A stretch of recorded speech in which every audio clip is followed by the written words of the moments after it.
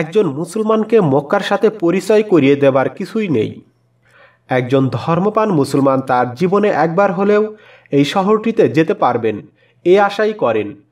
সারা পৃথিবীতে প্রায় 1.5 বিলিয়ন মুসলিম রয়েছে এবং এই সংখ্যাটা বাড়ছে আস্তে আস্তে। প্রতি বছর হজ করার জন্য লাখো কোটি মুসলমান মক্কা শহরে যান। এছাড়াও প্রতি বছর আরও মানুষ ওমরাহ করার জন্য এসে থাকেন। এই ক্রমবর্ধমান জনস্রোতের জন্য আবাসন ব্যবস্থা করাটাই একটি সমস্যাই বটে, আর তাই সৌদি আরব সরকার তৈরি করেছে এক বিশাল হোটেল।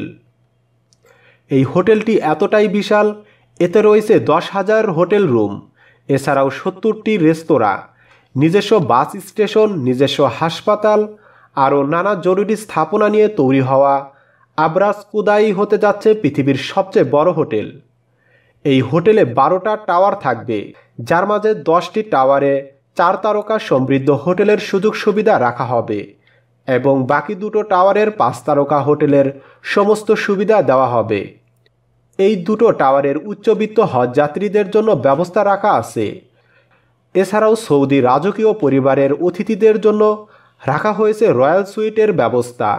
তাদের জন্য পুরো 5টি ফ্লোর রাখা আছে, যেগুলোর জন্য রয়েছে আলাদা হেলিপ্যাড, আলাদা এলিভেটর ও অন্যান্য ব্যবস্থা। মোট 4টি হেলিপ্যাড, 12টা টাওয়ার, 30 ও 45 ফ্লোর সমৃদ্ধ এই 10,000 রুম। হোটেলটির জন্য খরচ হয়েছে এখন পর্যন্ত $3.5 বিলিয়ন সমপরিমাণ